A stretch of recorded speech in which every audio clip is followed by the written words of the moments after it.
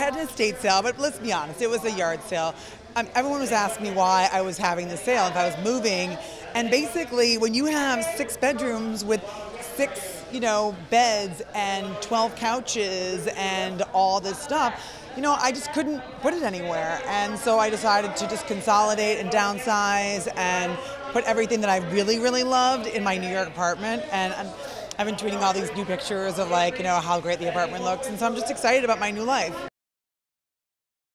I'm getting my MBA in international business. My girls are teenagers, so there's 13 and 15.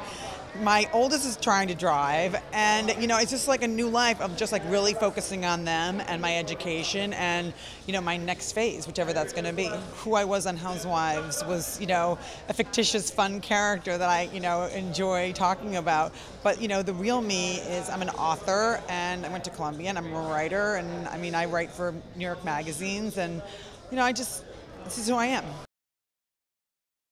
I'm excited to see. I've never seen her interview anyone, so I don't know, but I'm sure she'll figure it out and do great. I'm wearing Dolce, but I love Kris Kardashian's show, Kris Jenner. I thought it was amazing.